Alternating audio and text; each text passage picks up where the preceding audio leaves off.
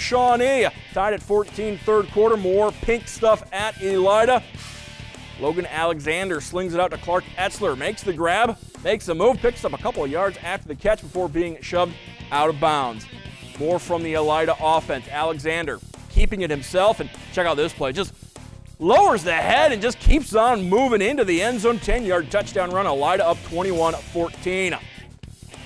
Shawnee trying to answer. Colin Rambin handing off to Dylan Heffer in the jet sweep. Gets outside in a hurry, slips a couple tacklers, plenty of green. Finally tracked down, but he would go 73 yards for the touchdown as Shawnee reties the game at 21.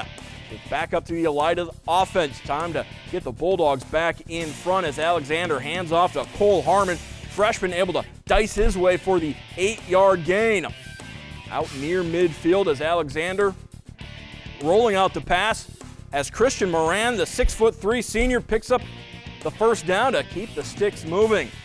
Elida offense starting to hit on all cylinders. Alexander fakes, keeps it, picks up a few yards for the home team. And then Alexander goes nowhere this time as Donald Hughes stuffs him at the line of scrimmage.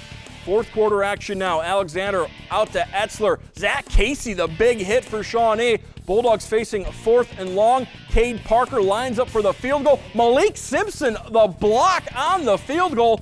But Elida would get a fourth quarter touchdown, and the Bulldogs get the win over crosstown rival Shawnee.